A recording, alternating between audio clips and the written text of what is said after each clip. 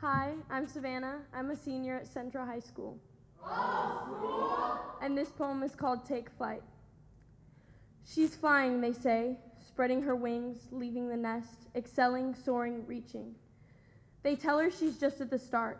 She has so much ahead.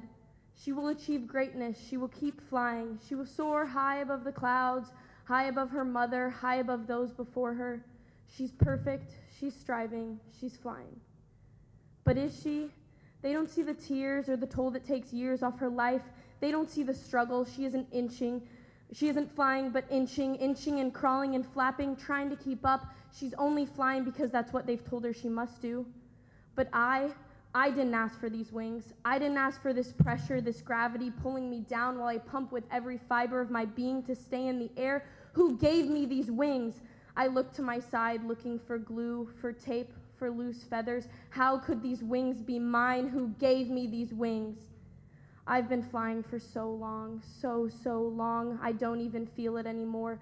Numb to the flap, flap, flap that pounds my ear, numb to the breeze that flows over me, through me, around me, numb to the eyes that shoot lasers through my body, numb to the weight that presses down, down, down into my bones, into my blood, into my brain.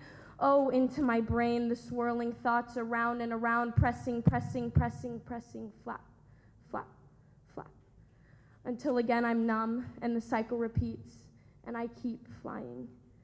To them, she is always strong. She is always flying. She flies with a broken wing. She flies with no wings. She flies in the wind. She flies in the rain. She flies when there's no one around to see. She flies for her mother. She flies for her future. She flies for her dignity. She flies for her life.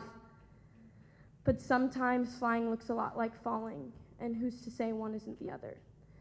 Now she's falling for her life, but they're too busy watching her fly to catch her. Thank you.